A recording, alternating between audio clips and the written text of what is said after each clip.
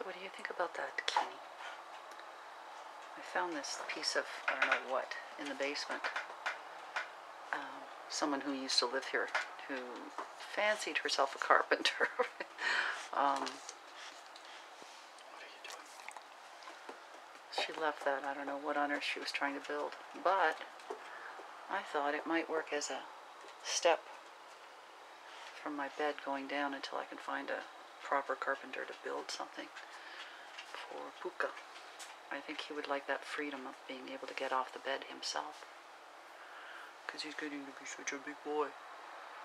So I took Kinikai's carpet, the little ball that was on there, Puka broke off, chewed it to pieces.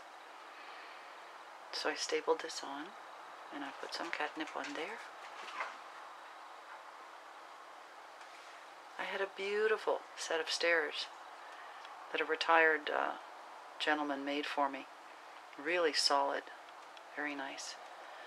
And when I got Gertie, I gave them away. I just don't like to keep stuff. I'm not a hoarder. And now I've got all these cat things. Oh, I'm just saying to myself, what am I doing? I just don't want Kinikai deciding to use everything as a scratching post.